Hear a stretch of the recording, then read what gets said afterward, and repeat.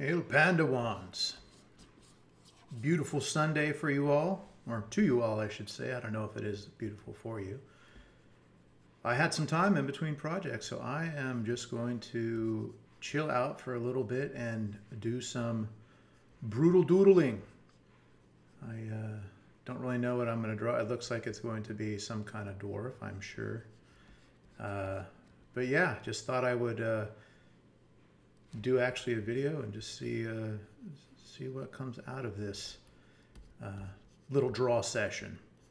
And maybe I could always do a time lapse or whatever, but I think I'm just going to do some drawing instead of time lapse. Just kind of I'll just kind of blather on as I'm talking. I'm sure I'll fall silent on some stuff, but yeah, I like drawing dwarves. They're always fun.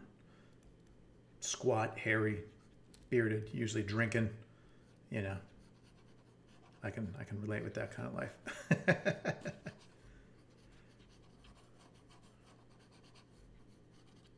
like he's got a little hammer there or something like that. We'll give him a little cloak too. Keep him warm against the winter snow. I'll be holding up. Let's do a mug, or let's do a horn. Raise your horns. That's a cool Monomar song. If you're not familiar with it, give it a listen. Or I could go Hammerfall style. Could do hammer high. Ooh, big old hammer. A hammer horn. How would I do that?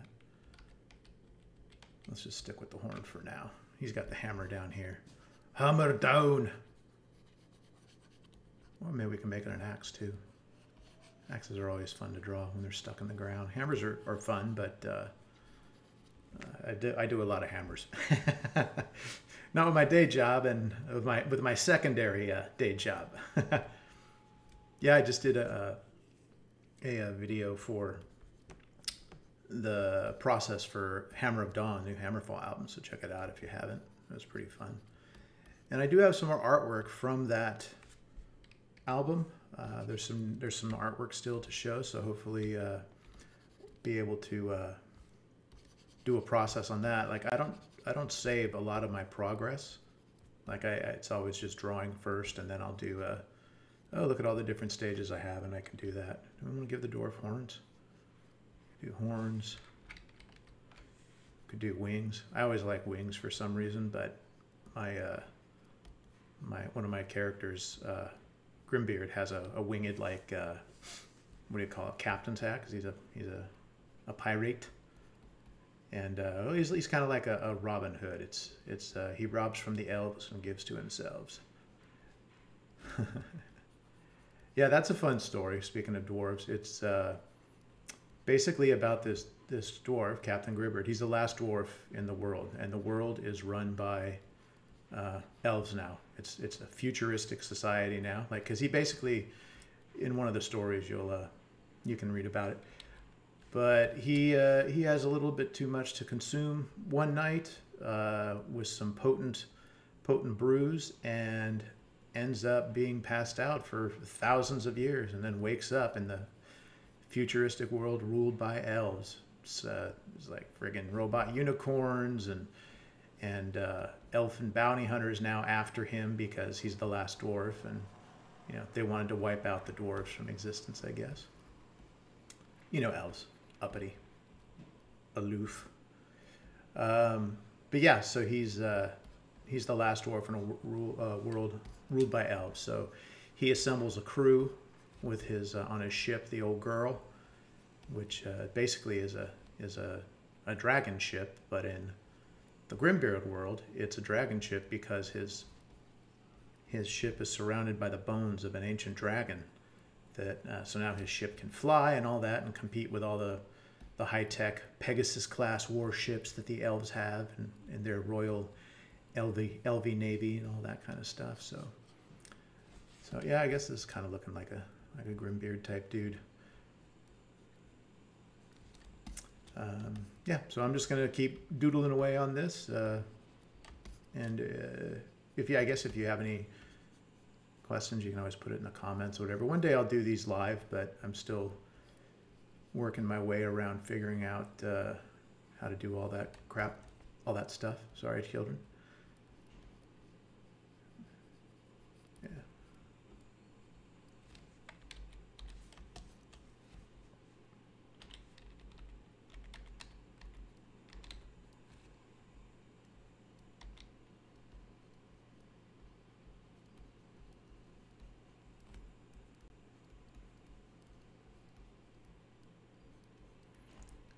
I do like to do those little cheeks there. I actually got that from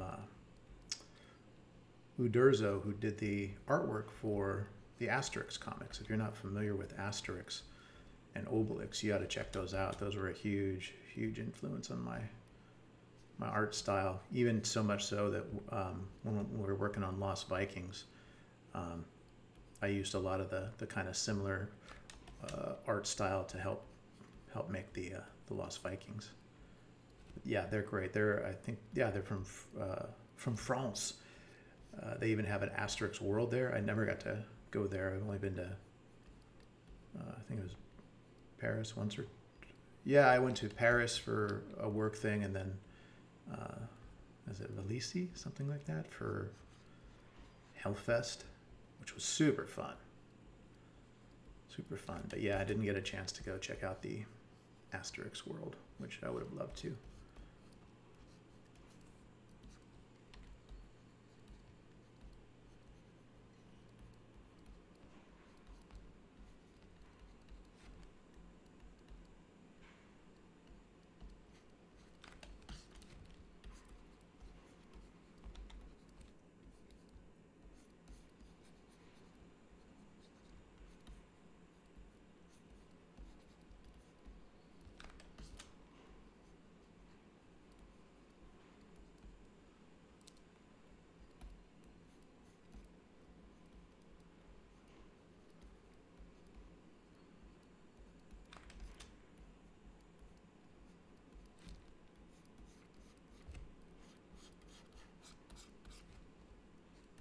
Big old foamy horn. One of my favorite sayings is cheers and beers, but I also say cheers and beers, shout for stout, and all hail the ale. Yeah, I do love me some ales. I think my favorite favorite beers or adult sarsaparillas. I do love German beer. German beer is fantastic, but I also love English ales, and the specifically like brown ales. And it doesn't even have to be English. Like my favorite beer is probably Firestone Double Barrel Ale. I think it's it's real light, 5% alcohol, nothing too potent, but it's just one of the best tasting beers around. And my buddy is a brewer, and he would make this one called, which I got to name, it's called the Whore's Promise. And it was, I'm forgetting what type of beer it is. What was it called? I'll remember it later on. But these things were so potent. I think they were like 13% alcohol, and you could really only have one, and then you'd want to, it's a braggart. I'm a braggart. It's a braggot. But you could only really have one of those, and we would have our brothers' weekends. We'd go up to Big Bear at the cabin. We would play Dungeons and Dragons. I would do all the grilling and cooking and all that. I would make red beans and rice, Louisiana red beans and rice from my family, and we would grill up steaks and all that. My buddy would make the beer, and then my other brother, right? The one who actually gave me the nickname Panda, which started the whole Pandaren stuff. He would create the adventure because he was our dungeon master. So everybody would kind of create something and bring to the mountain, and we would have a weekend there, hanging out, drinking beer, eating good grub, and playing Dungeons and Dragons. So that was always a fun weekend. Need to do one of those again. It's been over a year, a year since February. But Yeah, are you guys big D&D fans or anything? You know, another one that I've been playing is called Delta Green, same DM, and yeah, you can actually check out his podcast, Roll the Hard 20, on YouTube, and it's got his regular group. It's got me and the other brothers playing on some Delta Green. I think I'm in one or two of the Dungeons and Dragons ones with my Dragonborn warrior Tyrannus as a guest player. It was the one that I used to play when we would all play together in a group, and then with his new group, I was like a guest appearance in one or two of the episodes, and came to blows with the group. Luckily, I survived because there were, I think, 3 or 4 of them and only one of me. But I was Tyrannus. You can't take down the dragon that easy, boys. Now that is why is this frozen? There we go. I think it's chugging because I'm recording. That's a wimpy ass boot right there. Dwarves need better boots than that. So let's give them some shin armor. That looks like a boob. Sorry. We'll fix that. Not shin, knee. I know my body parts.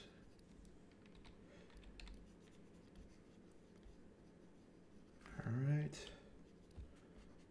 Give him some cool dwarven treads. Yeah, Delta Green is a fun series. It's basically, I think it's like an offshoot of Call of the Cthulhu, an old RPG game back from the 80s, where it basically dealt with, you know, the H.P. Lovecraft mythos, Cthulhu, and all that kind of stuff. Well, this one is kind of like that still, but it's basically like an X-Files. It's your, you know, secret government organization. The world is, you know, coming under thrall and sway of these outside or you know, forces, and you're basically just trying to prevent it from happening. Give him one of those elbow pads too. So there's our fun little dwarf. What else would be fun to draw?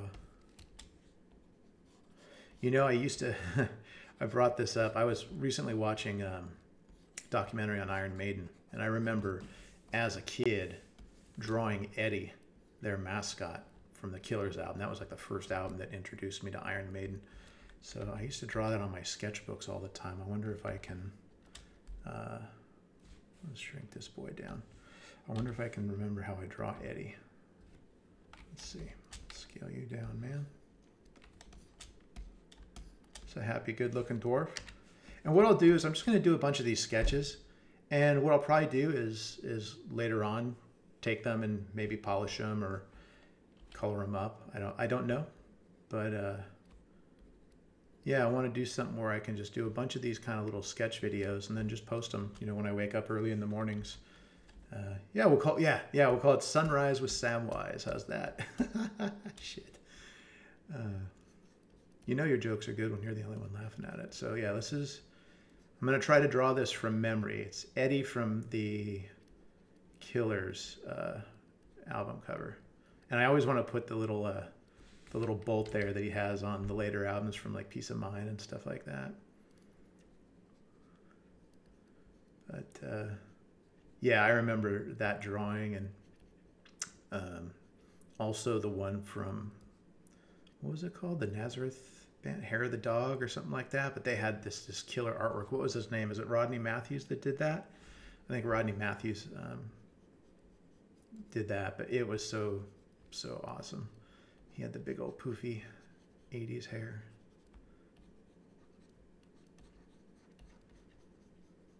I think it was kind of like a widow's peak. I can't remember. This one actually looks a little bit happy. I'll have to go over this and make it a little bit cooler. And I remember his little shirt sleeve. It looked like a bell to me because it was. And he had the kind of pushed out. Well, let's finish the arm. It was. I remember drawing this hand, and I've used this hand numerous times since this. Oh, I just got a text. Sorry if you guys heard that. So he had his hand. I think it curved under. Yeah, and then he had another one here. think his shirt was being pulled down, but and he had the arm. Yeah, this hand too, I remember, was really cool because you could see the bottom of it. Derek Riggs was friggin' awesome, man. I loved all those old Iron Maiden album covers. So bitchin'. Big influence. Big influence. Man, I remember going into Licorice Pizza as a record store back in the day. I don't remember if the axe handle curves or not.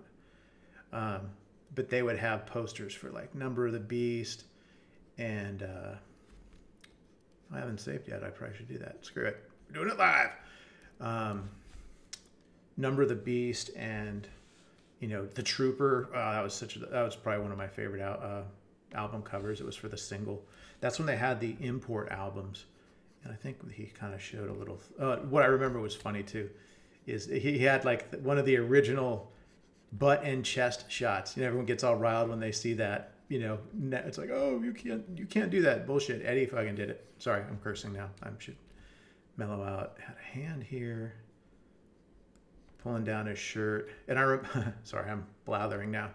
I remember thinking that he was wearing a yellow shirt when I was little, but it was this yellow lighting on the front of his shirt, on you know, this side area.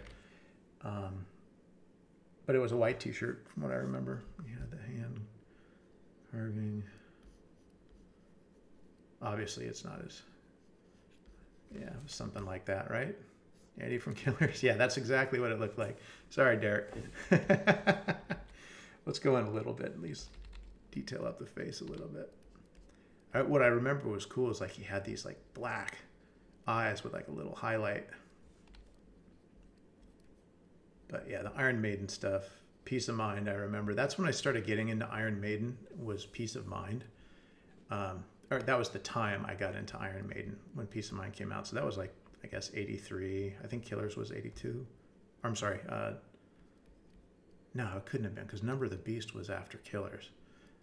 But yeah, I remember when Peace of Mind came out, that was the time that I started getting into Iron Maiden. And then I was a buyer of Power Slave when that came out. Yeah, Power Slave was freaking awesome, that cover. And then, well, geez, yeah, I guess it was 86 was Somewhere in Time. And that one, that album was just insane, the cover on that. It was, you know, wrap around, it had the band in it and had all these references from the songs, like the Rime of the Ancient Mariner. I don't know if it was a cafe or something like that. And so awesome. Good job, Derek Riggs, man. And I think his last one was it No Prayer for the Dying, which was an okay one. It was a weird perspective, showing Eddie like reaching out from the grave, grabbing some, I guess it was a grave robber. But I think that was his last one, and then released album. And I think Fear of the Dark was a new guy. I don't know the guy's name. Sorry, but that was pretty cool too. It's all artwork. Some stuff is awesome. Some stuff is still cool, but it's not, you know, genre defining or whatever. But those first, I'll even say all the way up to, sorry, Somewhere in Time. Those Maiden ones, the, you know, first one, Maiden through Somewhere in Time, those were all just fantastic. And the singles too. I think that Axe is a lot more deadly looking than... and it had a little blood and all that kind of stuff. But yeah, man, heavy metal album covers, those were, I remember being scared of some of those when I was little, and all kinds of just cool artwork from there. I think this is wrong. I think he had a longer forearm, and that looks like a pig hoof. That doesn't even look like a hand. But it was something like that, right? And he had a belt, right? That belt's kind of low, but that's okay. On his Sweet Shape Behind. Is that Neil Diamond song? Sweet Shape Behind.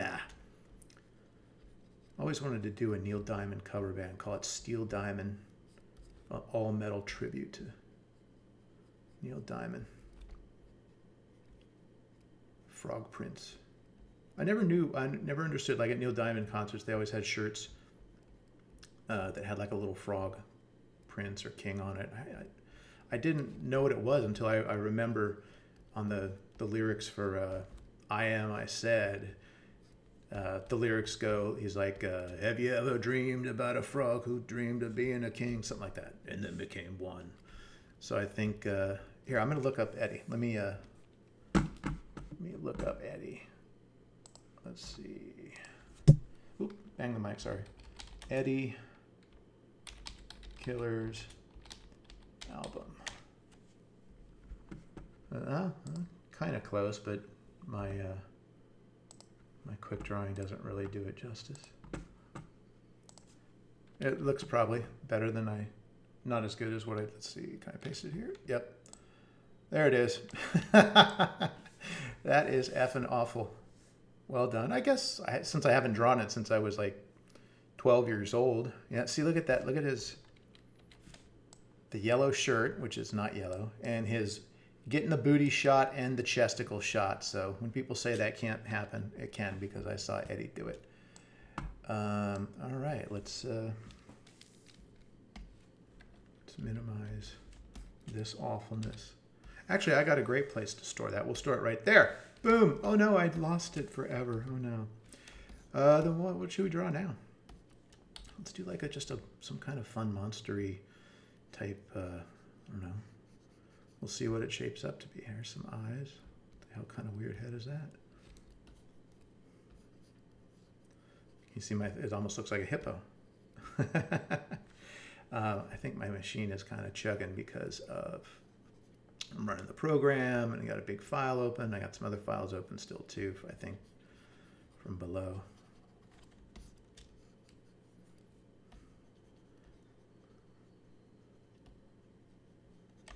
It's funny. I put in that nose, I immediately start going toward the orc side. I can't help it. I love drawing orcs.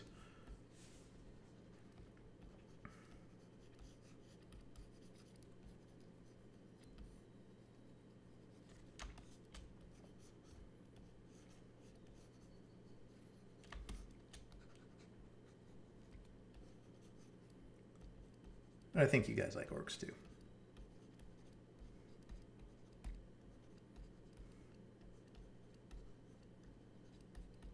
I always joke I'm not a one-trick pony, I'm a three-trick pony. It's orcs and dwarves and brutal doodles.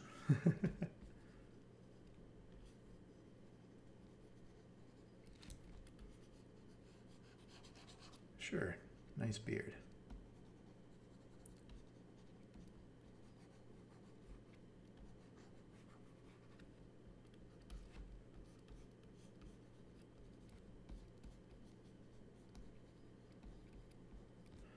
I always wondered how monsters like that with their tusks coming out, I guess it's kind of like a boar or something like that. But I always wonder how they talk with, you know, they got their fingers in the side of their mouth. Like trying to talk with a mouthful of ivory. I guess elephants do it. So why not humanoids?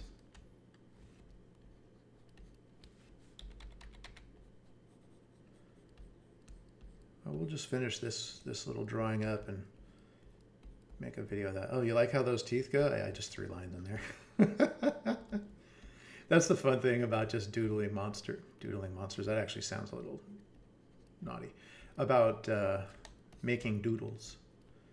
You can kind of just throw stuff around if it doesn't, especially with monsters. If it doesn't line up or it's not symmetrical, it's okay. They're monsters. They're supposed to look ugly and malformed.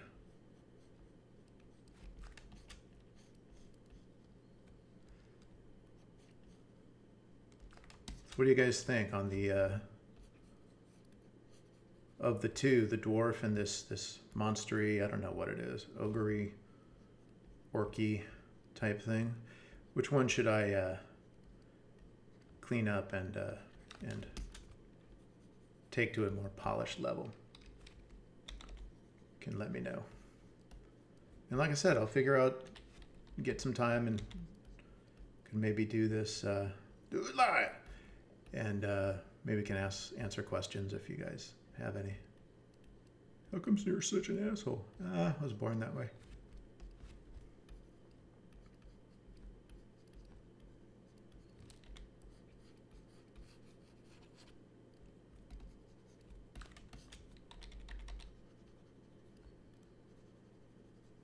His eye looks a little too far out. Magic Photoshop. Boom, bring it in. I always call it Photoshop cheatery. It's like, well, it's not cheating because I could do it on paper. I would have to erase and be a little bit more focused on that. Not making mistakes, but here, make all the mistakes you want. Oh no! Undo.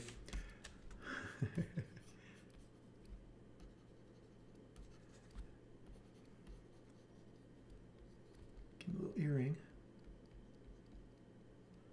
And his ear has like a big ear hole in it because he's been wearing earrings that are too heavy for him.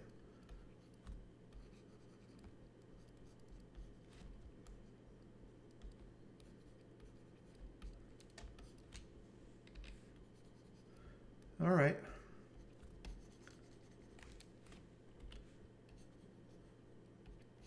Come to think of it, I probably should have saved that Eddie. That would have been some good good comments on that bad boy. Yeah, that was pretty bad.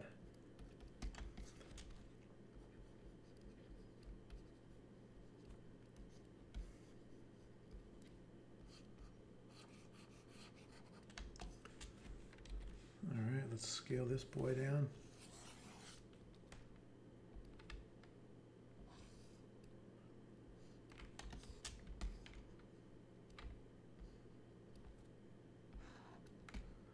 All right, well, that's not too bad. I could keep going longer, I think, but I probably should get back to real job stuff.